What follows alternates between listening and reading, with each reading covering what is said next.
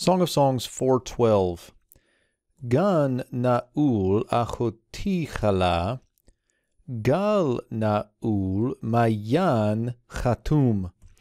So we begin here with gan, a garden, pretty common word there. And I just noticed, I put this on here, the Septuagint. Don't get confused. This is still Daily Dose of Hebrew. So we have a garden here. And it's not just any garden. We're going to use this here in a moment, by the way. It is a garden that is locked. The verb here is nun ayin lamed, to be locked. And then we have here a passive participle. So if you notice the shurik of the passive participle, also notice the parallelism. We're going to see this same word occur here in the next line. So a garden having been locked, this is a verbless clause. So we would say is my sister bride. And again, very often we've seen this in the last several videos, this bride still takes on this pronoun, my bride.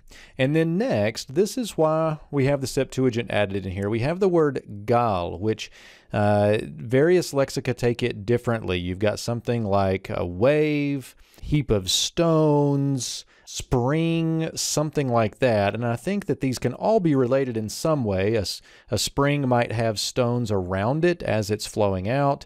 Waves as the spring is flowing could be an option here. But springs is generally the idea, but that gets a little tricky because notice that the Septuagint here has kepas in both places, a garden in both places. Other Hebrew manuscripts have gan repeated in good parallel fashion.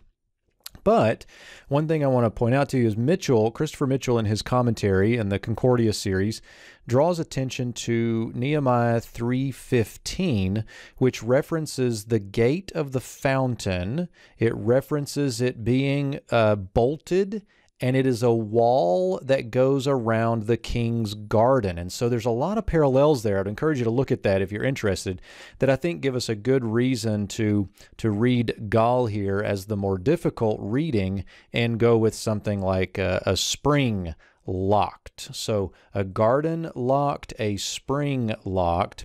And then we get another word for spring. We might say something like fountain here to just give it variety, or headwaters, source waters, sealed. Here the root is het tav mem, and so sealed. And we have again here another passive participle with that shurik as the thematic vowel. So of spring, sealed.